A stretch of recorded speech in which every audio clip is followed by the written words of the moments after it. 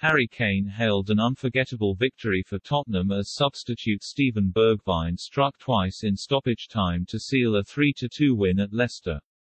Spurs had missed a number of chances and were 2-1 down in the fourth of 5 added minutes when Bergwijn, who was lucky only to be booked moments earlier for shoving Kalga Soyuncu, equalised before adding the winner 80 seconds later. The England captain said, "What a rollercoaster of emotions that was. To get 2 goals like that, these are games you will never forget in a career. Overall we deserved the victory.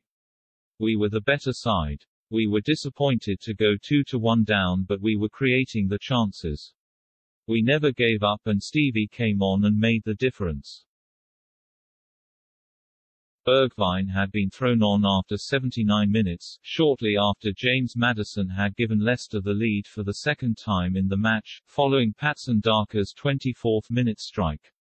Manager Antonio Conte celebrated wildly as supporters chanted his name long after the final whistle.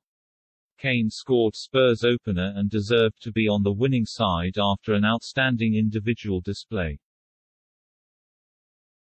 Bergwijn has been linked with a move away from Spurs this month but his dramatic intervention lifted them to 5th, above Arsenal.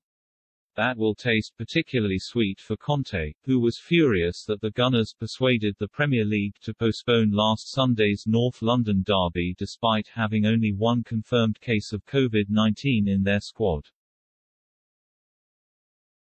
The Dutchman said, "If I come on I want to show myself and I am really happy I scored 2 goals. We showed we are a team and we came back. The manager told me to score goals, make difficulties for the defenders and stay close to Harry. It is fantastic. We have a lot of important games coming up and we need to build on this." Tottenham will now approach Sunday's London derby at Chelsea with confidence, despite being knocked out of the Carabao Cup by Conte's former club earlier this month. The Italian insisted Bergwijn remained part of his plans while also calling for additions in the transfer market. "Steven is an important player and we need to try to improve and become stronger, not to lose players. I think he is happy to stay with us. If he is in good physical condition he can start a game or come in and change it.